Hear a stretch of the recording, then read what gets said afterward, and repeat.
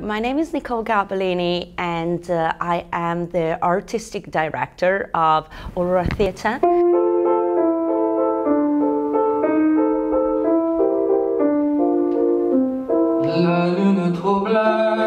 I created Aurora in 2010.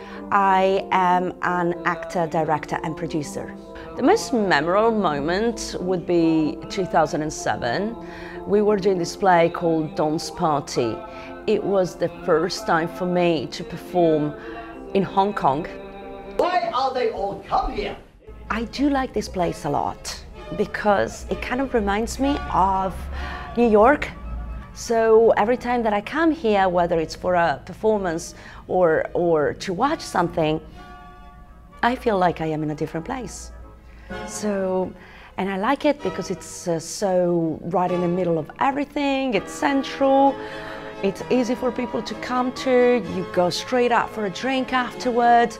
There are a lot of good things about it. You know that it's also possible here to play with layouts and stuff. When I first performed at the underground theatre, we basically set it like in the round. So there were seats all over here, which was kind of interesting. So you can probably experiment a bit more if you want.